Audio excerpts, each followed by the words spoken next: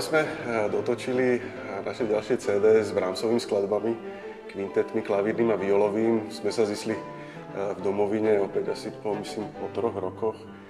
Ale to je úžasné, že sme tu zase v rámci našej rodiny, jak s Jirkom Gebrotom, s Karlom Soukenikom, pre SUPRAPHON vlastne točíme už od roku 2006 a s Borisom a Pavlom samozrejme to je vždycky radosť.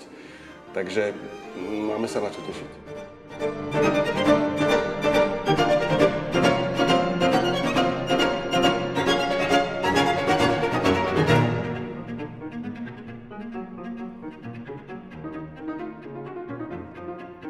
I'm extremely happy and excited to be recording the Brahms Piano Quintet with the Pavel Haas Quartet.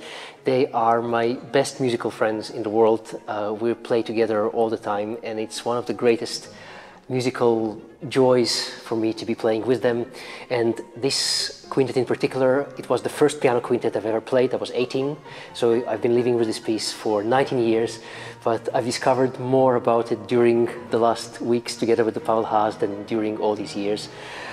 It's a piece which sometimes can be seen as a piano concerto. I think it's very wrong to look at it this way. It's a piece which unites the piano with the strings in the most intimate way. It's a piece that can also be symphonic in places, but yeah, it's been a great, great week.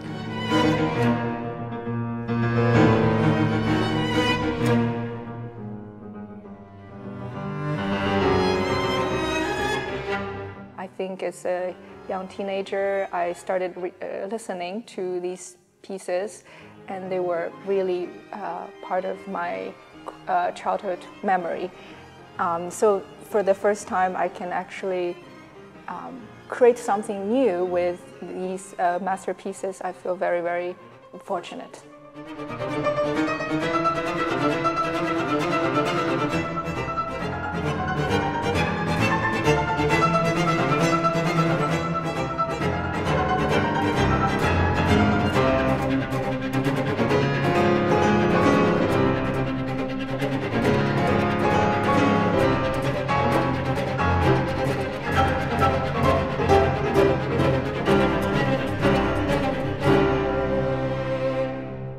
Nahrávanie Brahmsa bol pre nás jednak veľkou radosťou, ale na druhej strane aj veľkou výzvou, keďže sa jedná o 2 veľké kusy, do ktorých Brahms vložil aj podľa mňa kus svojho života, keďže ten prvý kvintet klavírny nahrával ako mladík, môžeme povedať ešte na začiatku ako keby svojej skladateľskej kariéry, a kdežto ten violový kvintet, ten už skladal na podzim svojho života. Dali sme aj my do toho kus svojich emócií a množstvo energie, tak veríme, že ten výsledok sa nám bude všetkým páčiť.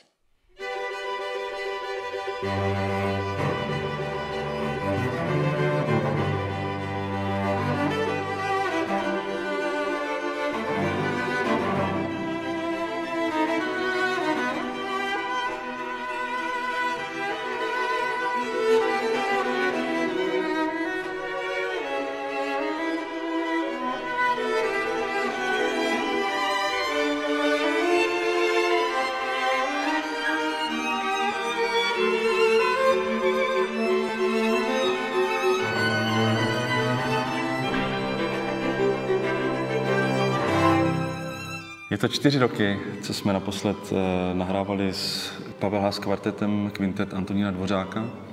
A už tehdy vznikla myšlenka natočit k tomuto CD sesterské CDčko, tentokrát s kvintetem Johannesa Brahmse.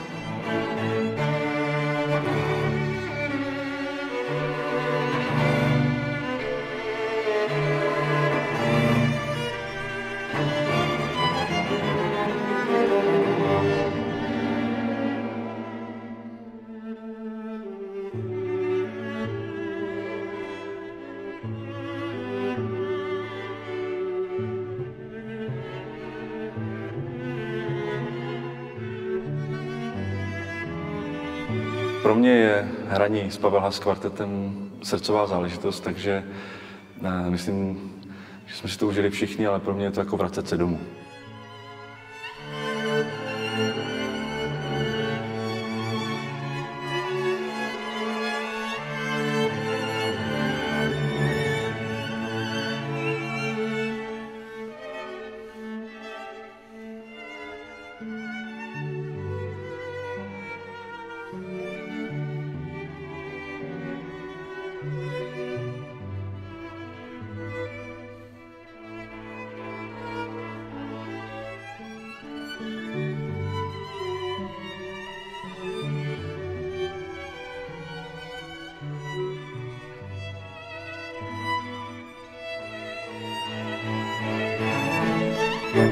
Neviem, čo by som po týchto krásnych slovách povedala. Hrať s Pavlom a s Borisom, ja si myslím, že zmyslom života človeka je mať prácu, ktorú miluje, a pokiaľ ju môže robiť s priateľmi, ktorých má rád, tak si myslím, že to je to najkrajšie.